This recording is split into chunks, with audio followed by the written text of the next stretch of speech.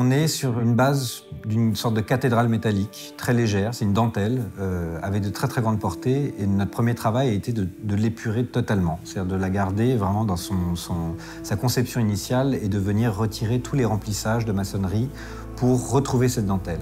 On a fait une enveloppe pluviale, globale, sur l'ensemble de ces structures métalliques, qui est un peu comme un grand parapluie transparent. Et sous ce grand parapluie, on a réalisé des masses bâties comme si on était venu les pousser à l'intérieur de la halle et les poser à l'intérieur de cette enveloppe. Et c'est ça qui nous a permis aussi d'ouvrir d'un point de vue symbolique l'école à son entourage urbain proche. On est passé d'une masse qui était totalement sombre à une masse qui est totalement transparente et lumineuse.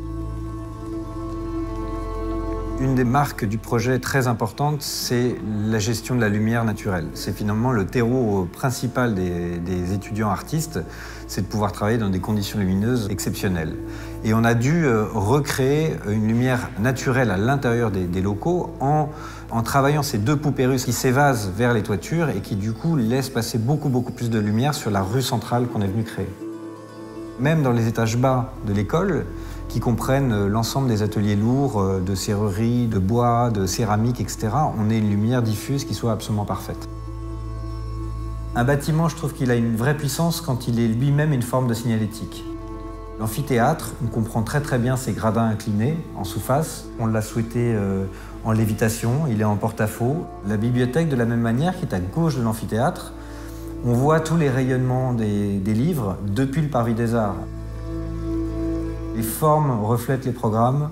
Ça a permis de développer beaucoup d'espaces d'indétermination. On souhaitait vraiment, par le biais de ce projet, finalement laisser le champ des possibles d'une programmation qui est évolutive.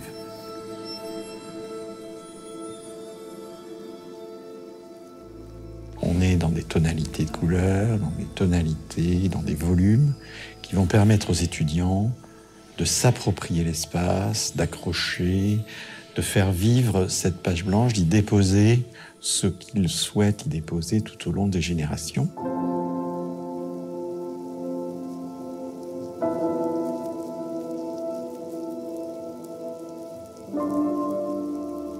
On a des programmes qui doivent être reliés les uns avec les autres, des ateliers qui doivent être en communication. Donc on a mis beaucoup l'accent sur une rue intérieure qui a un caractère privé, qui peut avoir un caractère public pour traverser le bâtiment est-ouest. On a même, entre ces deux grands bâtiments qui sont coiffés par cette cloche transparente, des liaisons avec des passerelles qui passent entre les structures métalliques avec beaucoup de respect, sans jamais les toucher. On travaille vraiment de manière assez humble, en retrait, en laissant toujours respirer ces anciennes fermes métalliques. On a beaucoup travaillé sur la 5e façade, c'est-à-dire sur les sheds.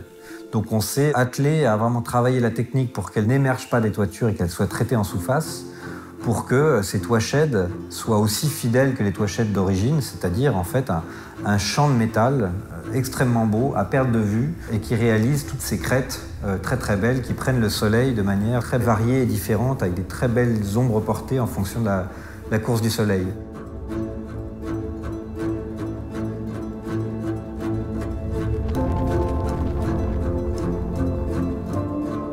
De nuit, c'est un bâtiment qui va vraiment rayonner sur son contexte. On a vraiment fait ce travail d'une forme transparente qui respire. Et c'est la lumière qui respire à l'intérieur du bâtiment.